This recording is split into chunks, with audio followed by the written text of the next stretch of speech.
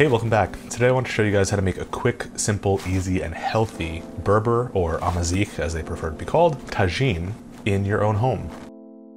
Now, I don't have a tagine, and you probably don't either, so I'm going to be doing this in a Dutch oven. You can use any pot that you want, as long as it's large enough, and it should work out pretty well. So into the bottom of my Dutch oven, over medium heat, I'm going to throw a couple tablespoons of olive oil, just to get things going. Once it's shimmering, I'm going to add half of a diced up onion,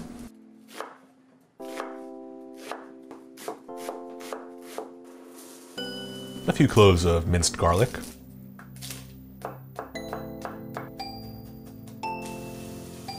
and a small diced tomato.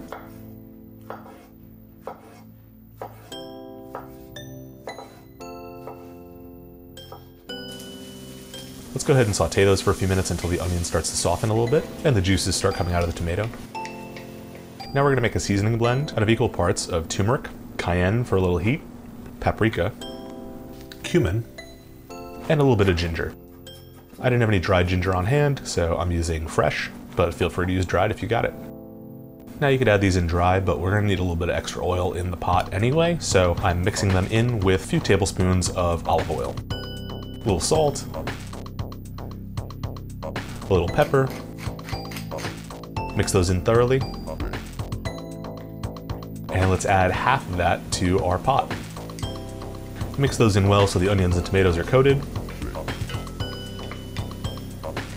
Then I'm going to add in my chicken. I'm using boneless chicken thighs. You could use bone in, you could use chicken breast, you could use any other type of meat, or you could leave the meat out entirely. It's really up to you what you want in your tagine. Now we're going to start layering the rest of our ingredients, starting with the densest ones that'll take the longest to cook. So I've got a carrot that I've cut into spears. And we want to layer these in sort of a teepee tent shape, so as the moisture evaporates and starts to drip back down, it seasons everything from the top down. I did an online delivery order for groceries, and it was unclear from the website what size potatoes I was getting. Apparently I was getting little tiny mini potatoes. That's fine, just a little bit more work to slice up. Let's layer those as decoratively as possible. We want this to look nice in the thumbnail after all. Next I've got a zucchini that I'll cut into spears just like the carrot.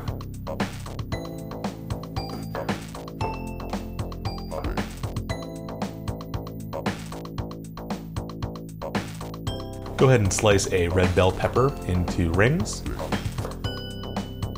and layer those in.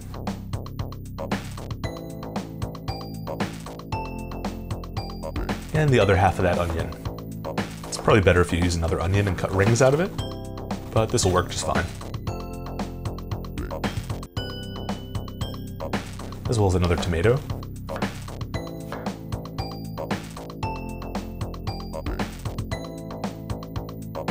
Next up, let's sprinkle some chopped parsley on top.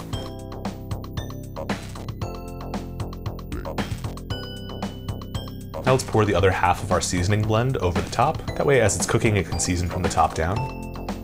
And finally, let's add some olives on top. You can leave these out if you don't like olives, but it'll add a really nice briny acidity to this, so I'm going for it.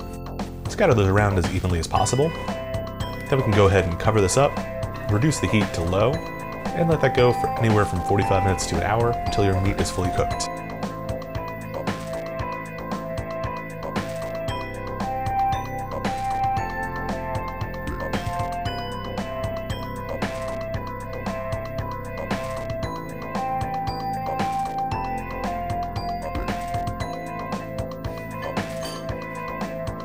Wow, that is so flavorful. It's earthy and spicy from the spice blend. It's fresh and bright from all those fresh vegetables, and especially the acidity from the olives. This is such a good, simple, hearty meal that could easily be a weeknight meal. Such simple preparation, so easy to put together in a snap, you know? Use whatever vegetables or ingredients you have and make it your own. So I hope you guys give this a try. Let me know in the comments how it turned out, and I'll see you guys next time. Cheers.